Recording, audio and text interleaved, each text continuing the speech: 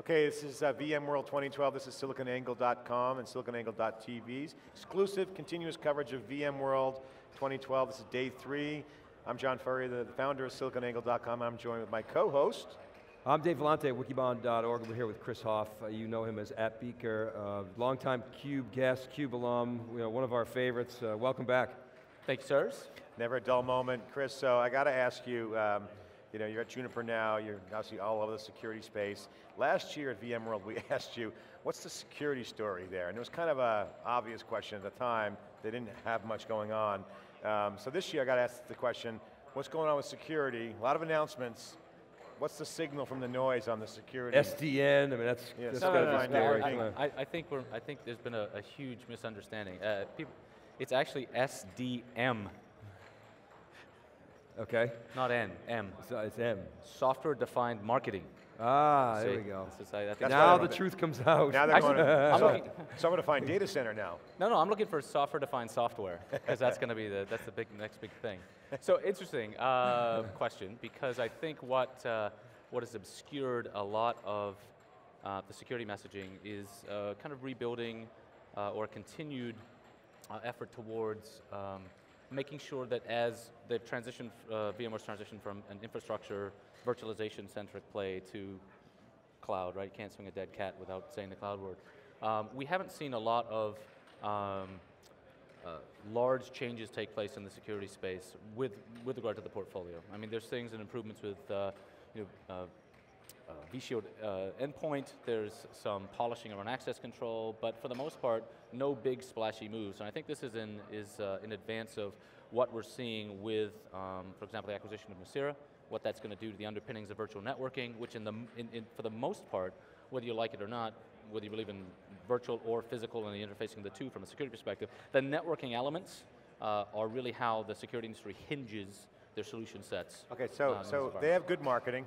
Yep. That's great, but I mean, you got to buy the concept that, yeah, moving from as a hypervisor to kind of an enabling infrastructure is a good move for VMware. Absolutely. It's just there's a lot of work to do. Can you tell us, in your expert opinion, the kinds of areas that are that they need to hyper-focus on right now? Yes, from a security perspective, you mean? Just, well, secure, in general, the top 3. So the transition, meeting with customers, large enterprises is a great bellwether for how I look at some of the problem sets. And what we're seeing right now is a tremendous push and focus on, again, trying to deal with what new application architectures and the deployment scenarios associated with them, and the programmatic languages, and the shift in how people are using apps, and what that means from a security infrastructure perspective. So what I mean there is, if you look at the fact that security really should be protecting applications and information in the first place, we have to get as close to the applications information as we can. So you start to add in things like software-defined networking, where now the workloads, orchestration, provisioning thereof are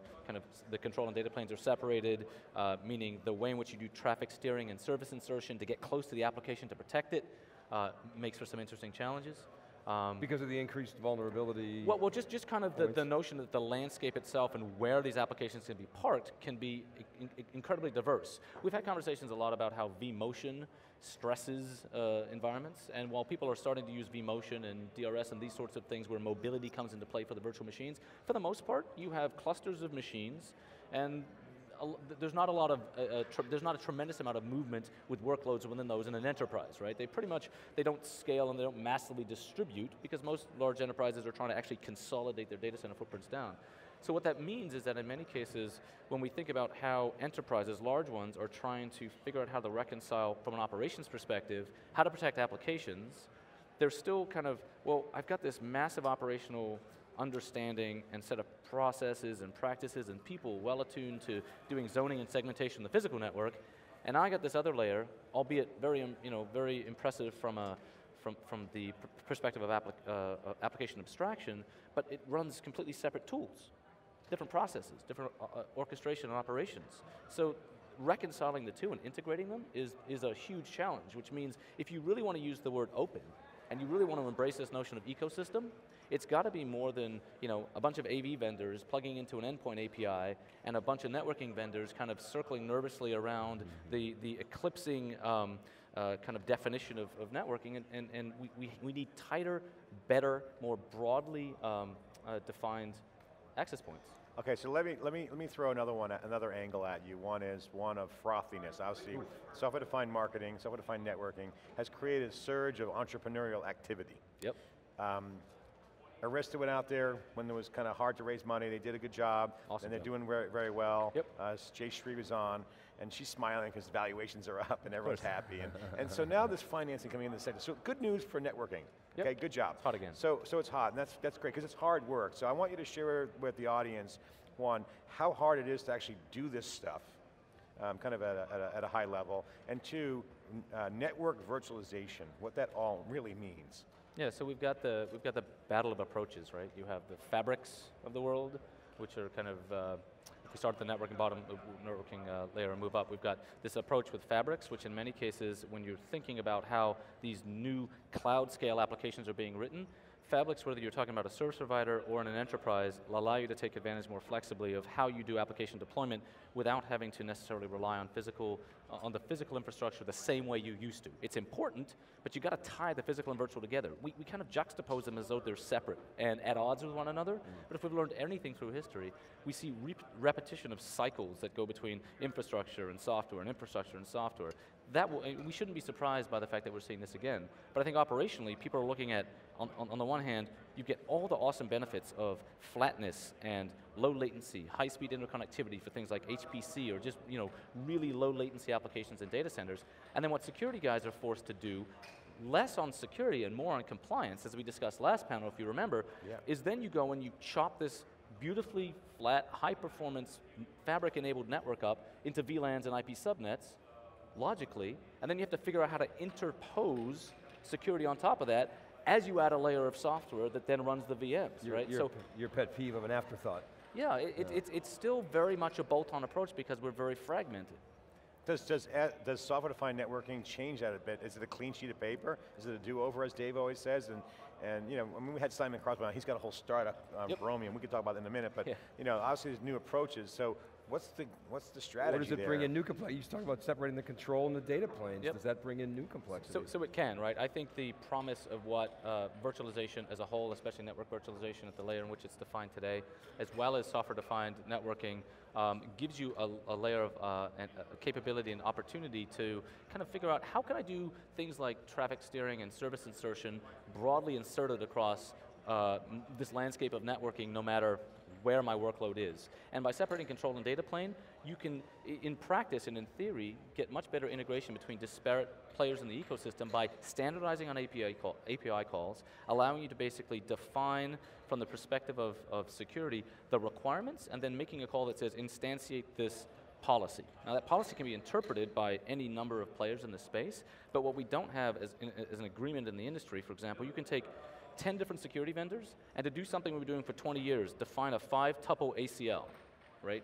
Source, destination, service, and what I want to do with it, you'll get 10 different answers, which is ridiculous. So what the promise of software-defined networking, software-defined security, some people don't like those words, hi Edward, the notion is that- We know where you stand on that. We can programmatically get closer to being able to kind of abstract this in meaningful and useful ways. But it still comes down to the controlling interest and setting of the agenda by the platform players themselves to allow you to interact with that space. So, So that's a challenge to VMware directly. Well, it is, I mean, but at the same point in time, it's a challenge they just answered, right? What they just did with the acquisition of Nicira, brilliant, right? Just disrupted the networking industry for another 2 years. As we sort out what we're going to do to be able to play by their rules in terms of being able to, whether you have your own SDN strategy or not. If you're in a large enterprise, regardless of whether you're going to deploy OpenStack or you're going to deploy vCloud Director, which hypervisor you're going to deploy, they're basically hijacked. So I got to ask you a question. That brings up images in my mind that look like a Cold War.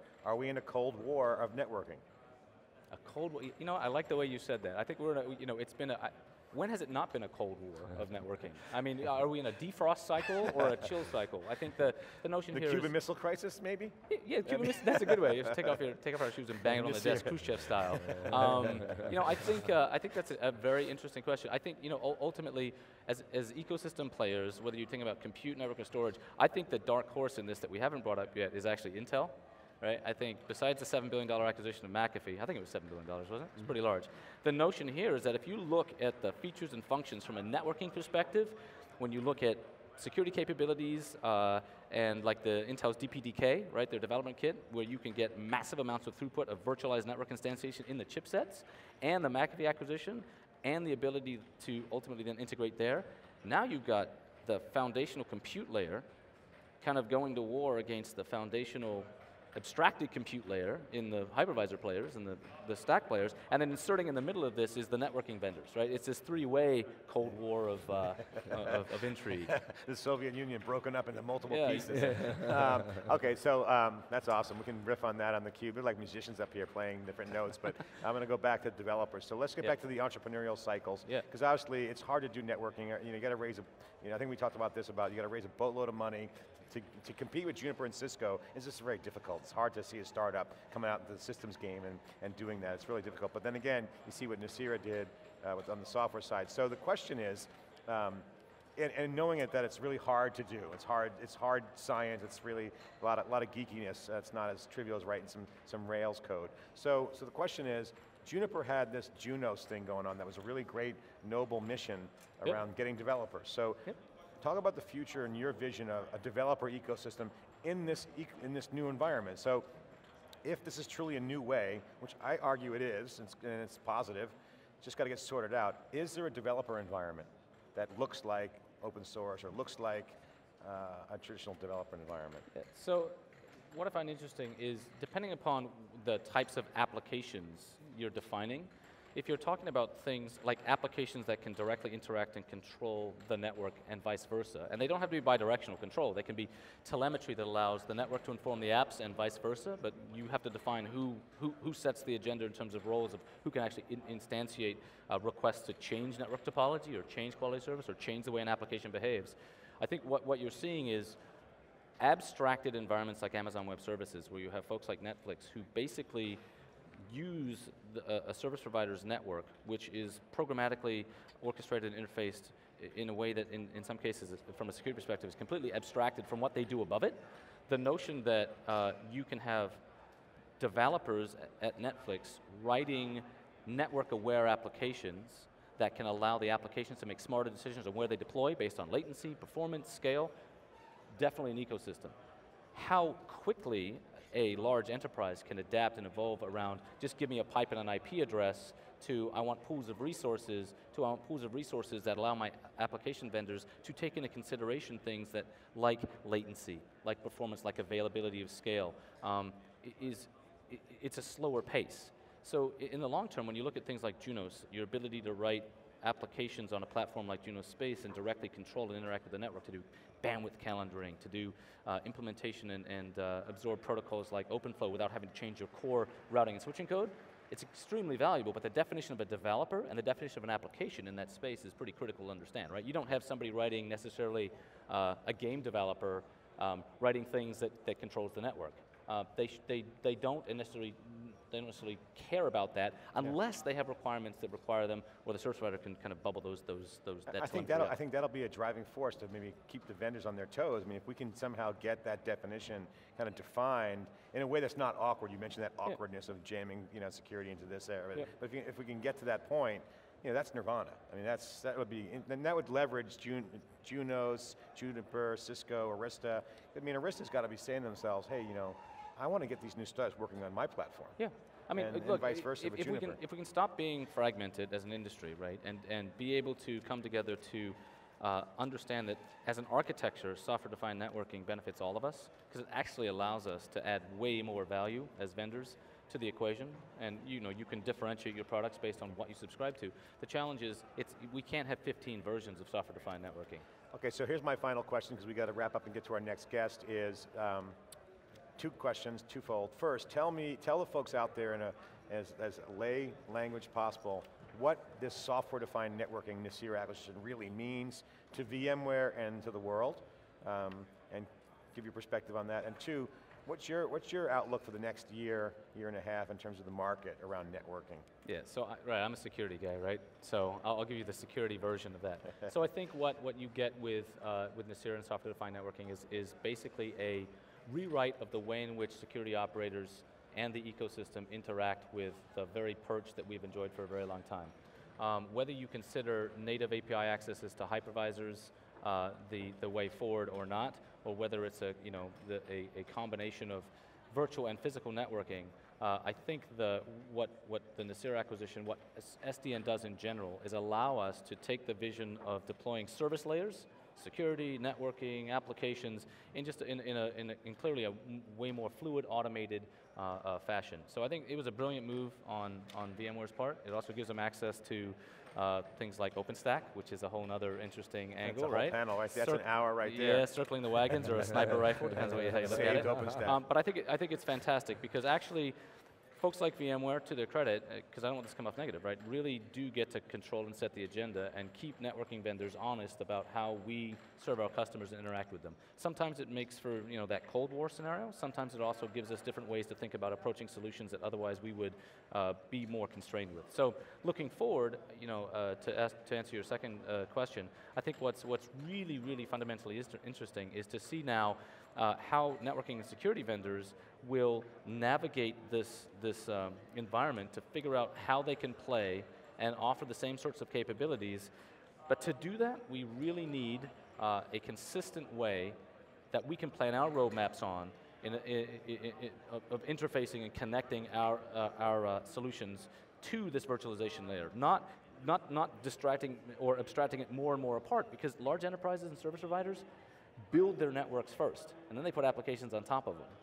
And the challenge is, if the two don't meet in the middle, and it's ugly, all of the benefits that we get out of software-defined anything fall through the cracks, because you end up in this finger-pointing game. And VMware, in your view, they've earned that right to provide that consistent view.